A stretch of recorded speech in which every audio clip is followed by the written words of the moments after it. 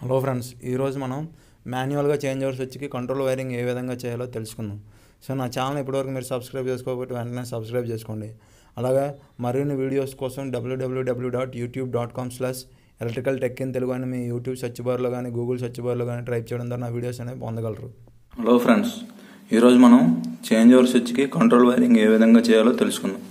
So ఈ change over switches అనేవి ఎక్కువగా ఇండస్ట్రీలో యూజ్ చేస్తారు, అలాగే షాపింగ్ మాల్స్లో కూడా యూజ్ చేస్తారు. ఎందుకంటే వాటి యొక్క ప్రొడక్షన్ అనేది ఇబ్బంది కాకుండా ఇండస్ట్రీలోకి వచ్చేటప్పటికి, అలాగే షాపింగ్ మాల్స్కి వచ్చేటప్పటికి ఎవరైతే కస్టమర్స్ ఉంటారో వాళ్ళకి ఇబ్బంది కాకుండా ఈ యొక్క పవర్ అనేది ఇంటరప్షన్ జరగకుండా కంటిన్యూస్గా ఉండడానికి ఈ యొక్క చేంజ్ ఓవర్ స్విచెస్ అనేవి యూజ్ చేస్తారు. సో ఈ చేంజ్ ఓవర్ స్విచెస్ అనేవి వీటిలోనే కాకుండా ఇంకా డిఫరెంట్ టైప్స్ ఆఫ్ అప్లికేషన్స్లో కూడా యూజ్ చేస్తారనమాట. సో ఎగ్జాంపుల్గా మీకు చెప్పడానికి మీకు అర్థం అవడం కోసం అనేది నేను ఈ విధంగా ఎగ్జాంపుల్ తీసుకున్నాను. సో నా ఛానల్ ఇప్పటివరకు మీరు సబ్స్క్రైబ్ చేసుకోకపోతే వెంటనే సబ్స్క్రైబ్ చేసుకోండి. సో ఈరోజు మన టాపిక్లోకి ఎంటర్ అయిపోదాం. సో ఈ చేంజ్ ఓవర్ స్విచెస్ అనేవి చెప్పాను కదా, షాపింగ్ మాల్స్లో ఇండస్ట్రీలో ఎక్కువగా యూజ్ చేస్తారు. సో నేను వీటికి సింపుల్ ఒక ఎగ్జాంపుల్ చెప్తాను. సో ఈ చేంజ్ ఓవర్ స్విచెస్ అనేవి ఫస్ట్ దేనికి యూజ్ చేస్తారంటే, ఫస్ట్ పవర్స్ని, అంటే పవర్ అనేది ఇంటరప్షన్ జరగకుండా చేయడానికి చేస్తారు. సో వీటికి నేను ఇప్పుడు కంట్రోల్ వైరింగ్ అనేది చేస్తాను. ఫస్ట్ ఏదైనా దేనికైనా చేంజ్ ఓవర్ స్విచ్ ఏదైనా వైరింగ్ చేయాలంటే కంపల్సరీగా ఫస్ట్ దేని నుంచి అంటే ఎమర్జెన్సీ స్టాప్ అనేది కంపల్సరీగా ఉండాలి. ఫస్ట్ స్టాప్, ఎమర్జెన్సీ సమయంలో ఏదైనా దాన్ని ట్రిప్ చేయాలన్నా ఆఫ్ చేయాలన్నా ఎమర్జెన్సీ స్టాప్ అనేది కంపల్సరీగా ఫస్ట్ అనేది ఎమర్జెన్సీ స్టాప్ అనేది ఉండాలి, లేదంటే ట్రిప్ సర్క్యూట్ అనేది ఉండాలి. ఓకేనా? సో దీని తర్వాత ఇప్పుడు మనం చేంజ్ ఓవర్ స్విచ్ అనేది పెట్టుకుంటాం అనమాట. సో ఈ చేంజ్ ఓవర్ స్విచెస్ అనేవి సపోజ్ ఇది K1 అనేది ఒక పవర్, వేరే దగ్గర ఎక్కడి నుంచి వచ్చిన పవర్, ఇది K2 అనేది ఇన్వర్టర్ పవర్ అయినా యూపీఎస్ పవర్ అయినా. సో ఈ పవర్ పోగానే సో ఈ పవర్ అనేది మనం ఇవ్వాలన్నమాట. సో దానికి మనం ఏం చేస్తామంటే ఈ సెంటర్లో చేంజ్ ఓవర్ స్విచ్ పెట్టుకుంటాం అనమాట. సో ఈ చేంజ్ ఓవర్ స్విచ్ నుంచి ఎప్పుడైతే ఈ 2లో ఉన్న పవర్ అయితే పోతుందో, ఎప్పుడైతే ఈ చేంజ్ ఓవర్ స్విచ్ అనేది 1లో పెడతామో అప్పుడు ఈ పవర్ అనేది మనం ఏదైతే సర్క్యూట్, కామన్ సర్క్యూట్ అంటే దేనికైతే సర్క్యూట్ అనేది వాడతామో ఆ సర్క్యూట్కి పవర్ అనేది వెళ్ళిపోతుంది. సో ఇప్పుడు నేను మీకు దీనికి చూపిస్తాను మనకి ఏవేవి కావాలో. సో చేంజ్ ఓవర్ స్విచ్ కావాల్సింది ఫస్ట్ మనకి ఎమర్జెన్సీ స్టాప్ పుష్ బటన్, అలాగే ఇది చేంజ్ ఓవర్ స్విచ్ కాదు, చేంజ్ ఓవర్ స్విచ్ లాగా ఉంటుంది. యాక్చువల్గా చేంజ్ ఓవర్ స్విచ్ కంటే 0, 1, 2 ఉంటుంది అనమాట. 0లో పెడితే మొత్తం 2 పనిచేయమన్నమాట. 1లో పెడితే 1లో అయితే ఏ సోర్స్ అంటే ఏదైతే పవర్ వస్తుందో, దేని నుంచి అయితే పవర్ అది ఆన్ అవుతుంది. 2లో అయితే దేని నుంచి పవర్ వాడుతుందో అది ఆన్ అవుతుంది అనమాట. సో ఇంకా మనకు కావాల్సింది కాంటాక్టర్స్ అనమాట, 2 కాంటాక్టర్స్. ఓకేనా? సో ఇది ఓన్లీ కంట్రోల్ వైరింగ్ మాత్రమే. కంట్రోల్ వైరింగ్ మెయిన్ పవర్ అనేది మళ్ళీ మీరు సపరేట్గా ఉంటుంది, అది ఎలా వైరింగ్ చేయాలో నేను మీకు నెక్స్ట్ వీడియోలో చూపిస్తాను. సో కంట్రోల్ వైరింగ్ అనేది ఇప్పుడు మనం చేద్దాం. ఓకేనా? So emergency stop push button first ఇది కదా, ఎమర్జెన్సీ స్టాప్ పుష్ బటన్. ఓకేనా? సో ఈ యొక్క ఇన్కమింగ్ అనేది ఫేస్కి ఇచ్చి, అవుట్ గోయింగ్ అనేది దేనికి ఇచ్చా, సెలెక్టర్ స్విచ్కి ఇచ్చాం, అదే చేంజ్ ఓవర్ స్విచ్కి. ఇప్పుడు నేను వైరింగ్ చేసి చూపిస్తాను మీకు. సో చూశారు కదా ఫ్రెండ్స్, ఈ యొక్క emergency stop, out going, selector change over switch ఈ కామన్కి ఇచ్చాను. చూశారు కదా?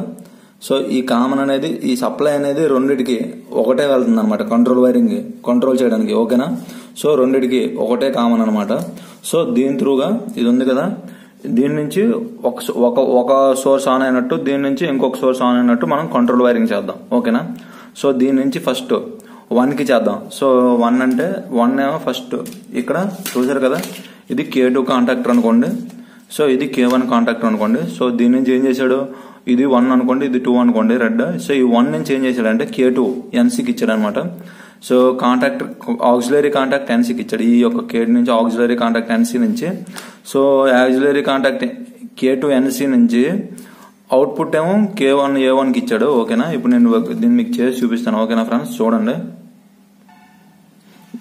చూసారు కదా ఫ్రెండ్స్. సో ఇప్పుడు నేను రెడ్ కలర్ కనెక్టర్ నుంచి K2 యొక్క NC తీసుకొని K2 NC యొక్క అవుట్పుట్ అదర్ ఎండ్ నుంచి కాంటాక్టర్ K1 యొక్క A1కి ఇచ్చాను. సో ఇది ఒకటి రెడీ అయిపోయింది అనమాట. సో ఇప్పుడు నేను ఏం చేస్తానంటే గ్రీన్ ఉంది కదా, గ్రీన్ కనెక్టర్. సో ఈ కనెక్టర్ నుంచి K1 యొక్క NCకి ఇచ్చి, సో ఈ NC యొక్క అవుట్పుట్ ఏమో K2 యొక్క A1కి ఇస్తాను. సో ఇలా ఇవ్వడం వల్ల మీకు సర్క్యూట్ అనేది రెడీ అయిపోతుంది అనమాట. సో తర్వాత ఈ రెండు న్యూట్రల్ కామన్ చేసి డైరెక్ట్గా మనం ఆన్ చేస్తే ఈ యొక్క వర్కింగ్ అనేది ఏ విధంగా జరుగుతుందో మీకు తెలుస్తుంది. ఓకేనా ఫ్రెండ్స్, చూపిస్తాను మీకు చూడండి.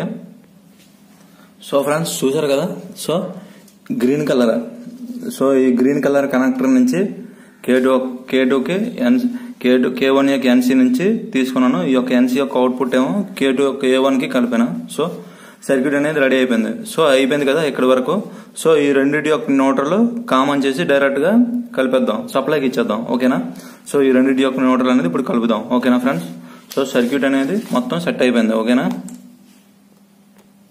సో ఫ్రెండ్స్ న్యూట్రల్ కూడా ఇచ్చేసాను. సో చూసారు కదా ఇది న్యూట్రల్. సో ఇది మొత్తం న్యూట్రల్ వైర్ అనమాట. సో ఈ 2 పోల్ ఎంసీబీకి న్యూట్రల్ కలిపేసాను. సో ఈ ఫేస్ అనేది ఎమర్జెన్సీకి ఇక్కడ ఇచ్చేద్దాం. సో ఈ ఫేస్ అనేది ఇచ్చేద్దాం, ఫేస్ కూడా ఇచ్చేద్దాం. ఓకేనా, సో ఫ్రెండ్స్ సర్క్యూట్ మొత్తం రెడీ అయిపోయింది చూసారు కదా. So emergency stop push button ఆధారం నుంచి కనెక్టర్ కామన్ కి, selector switch common, change over switch common కి, దీని నుంచి మొత్తం సర్క్యూట్ మొత్తం రెడీ చేశాను. సో ఇప్పుడు నేను మీకు ఇది ఆన్ చేసి చూపిస్తాను.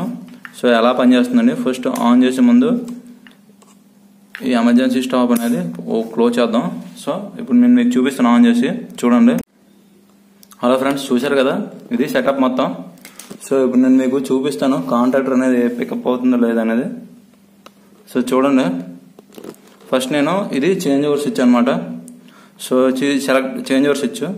సో ఇప్పుడు నేను దీన్ని ఆన్ చేస్తాను. ఇది ఎందుకంటే ఇప్పుడు 2లో పెట్టాను. సో ఇటుపక్క కాంటాక్టర్ అనేది ఆన్ అవుతుంది చూడండి. సో చూసారు కదా ఆన్ అయింది. ఇది ఆన్ అయినప్పుడు ఇది ఆఫ్ లో ఉంది.